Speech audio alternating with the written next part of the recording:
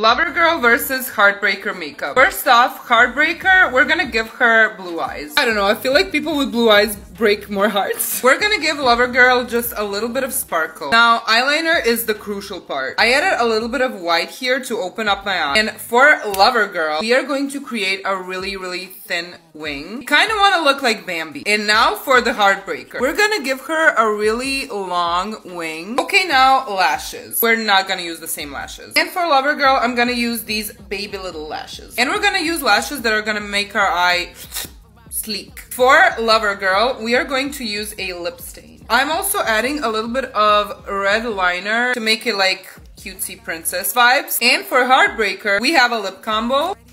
And this would be Lover Girl versus Heartbreaker makeup. My two personalities fighting against each other. Which one looks better?